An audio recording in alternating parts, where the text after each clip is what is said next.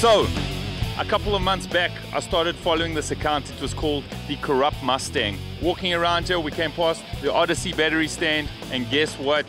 I saw the Corruptt Mustang in all its glory and beauty. I'm about to introduce you to the owner. Tony, what's up?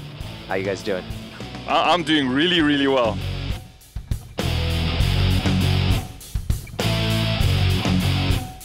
It's super mind-blowing to follow an account from overseas, like our country, South Africa, and then you get to the United States, you come to the SEMA Show, and you're like, wow, it's here. Yeah, it took a lot of time and effort, but we made it happen. Talking about time, how much time goes into a quality SEMA build like this one? I think they kind of all vary depending on how many modifications. We have right around 4,000 hours in this car.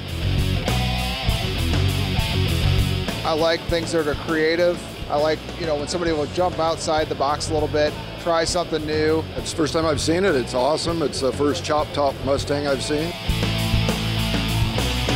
The car had a very sleek, kind of European style feeling to it. So that's when we started searching for what we would do for a motor. And then we landed on a F430 power plant and decided it also needed a pair of turbochargers.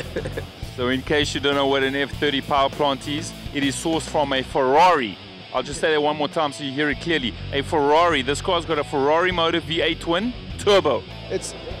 Who doesn't love a Ferrari engine, first of all? The Ferrari engine is very exotic. The motor's crazy. I am a purist, but this is growing on me. We purchased it through eBay. We found somebody that decided to trash an F430 and we bought the engine from a salvage yard.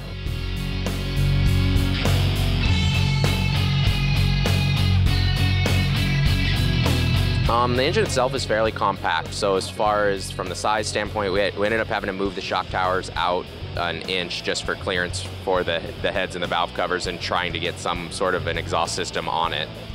You make it sound really simple. I just had to move the shock towers an inch either way. We got this. It's simple. So I've had the car for about 14 years. We did a lot of work as far as exterior is concerned. We cut the roof off the car, sectioned it into quarters, and took 2.5 inches out of the height.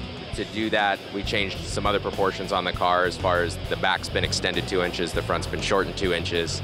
That was all done probably about 10 years ago, and then it sat. Ran out of time, ran out of money, had life came around and had no time for the car.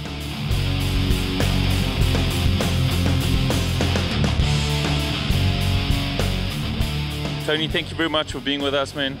This car is absolutely just a work of art. It's actually one of the top 3 cars that I've seen here. I just wanted to let you know. It's also a little bit close to my heart because I've been following your account. So, man, blessings upon you. Hope you win a lot of awards. Thank you.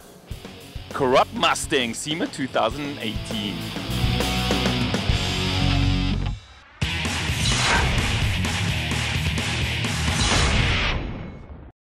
For tuning accessories and more on the local scene, AutoStyle has you covered.